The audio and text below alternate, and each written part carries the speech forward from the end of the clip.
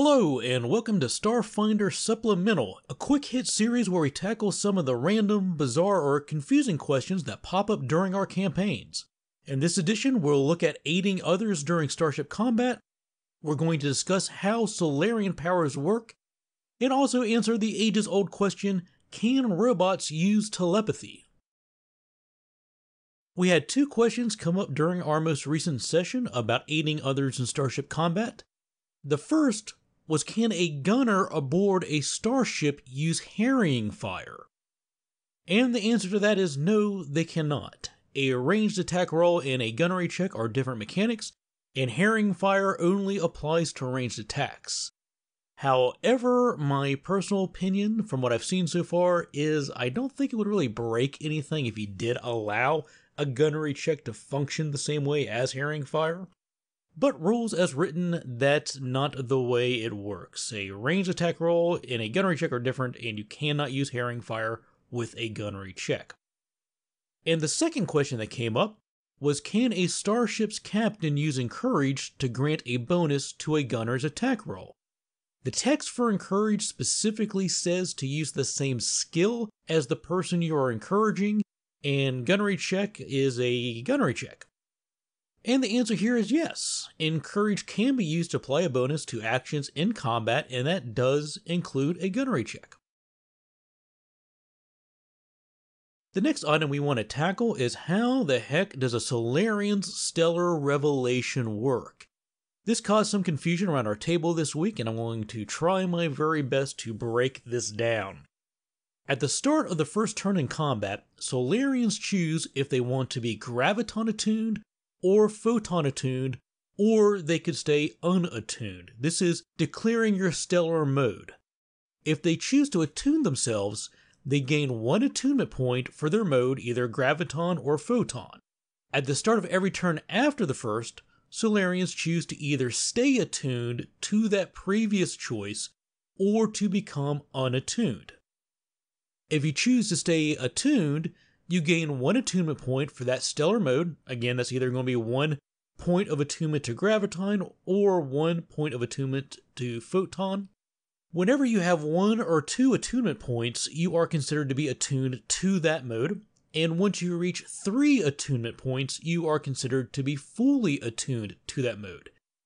At first level, the max attunement points you can have is 3, but as you level up and choose more stellar revelations, that max may increase to 4, in which case you are attuned when you have 1 to 3 points, and become fully attuned when you have 4.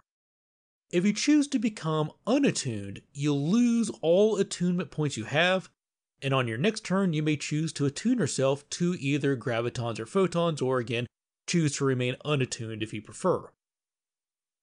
Alright, so with that in mind, let's talk a little bit about stellar revelations. These are the powers that are fueled by the Solarian's attunement.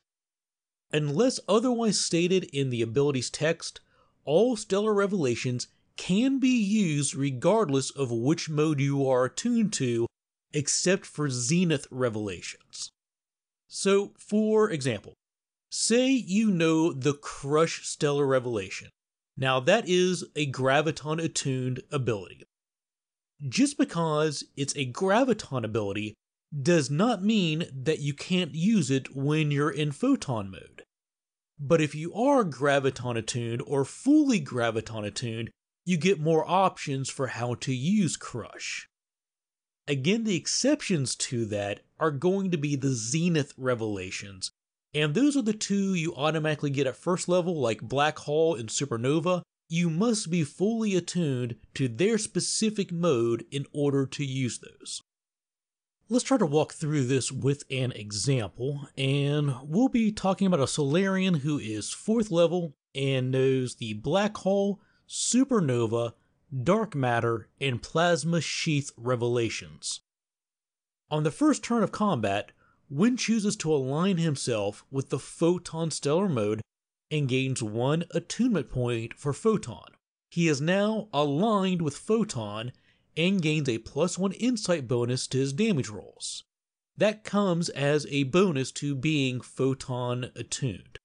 On his turn, he uses the Dark Matter ability, And even though dark matter is a graviton revelation and he is photon aligned with one photon alignment point, he can still use dark matter, and when he does so, he gains damage reduction 1 versus everything. However, if he was graviton aligned and he used dark matter, his damage reduction would be more powerful and would increase to DR2 instead. On his second round, Wynn stays aligned to Photon and gains a second attunement point for Photon. He then uses Plasma Sheath, which is a Photon Stellar Revelation. This ability makes all of his melee attacks deal fire damage, and he also gets 2 additional points of damage until he leaves Photon mode. It persists beyond the next round. However, if he was in Graviton mode, he could still use Plasma Sheath, but would not deal the extra +2 damage, and his melee attacks would stop dealing fire damage after 1 round.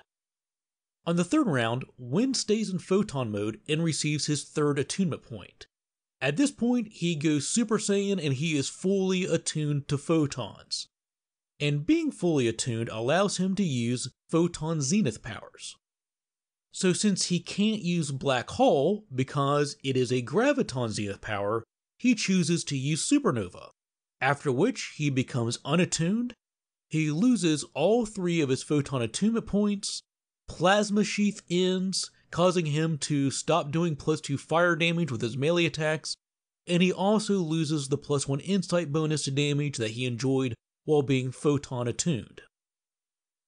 At the start of his next turn, he decides to enter Graviton mode. He receives 1 Graviton attunement point, and a +1 insight bonus to reflex saves for being Graviton attuned, and the cycle repeats. I think the point here that people find most confusing is just because you are attuned to one mode, that doesn't mean that you can't also use the powers that are attuned to the opposite.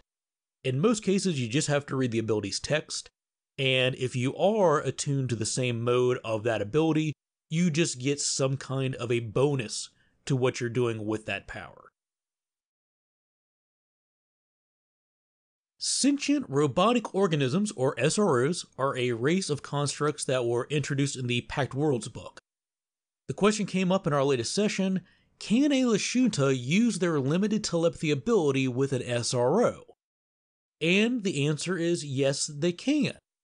Although SROs are technological constructs, they do not have construct immunities. Instead, they have the robotic trait. Therefore, they gain robotic immunities, which does not include mind-affecting abilities. So yes, the SRO Technomage in my game can indeed telepathically speak with his Lashunta brother. It's a complex family tree, you probably shouldn't ask.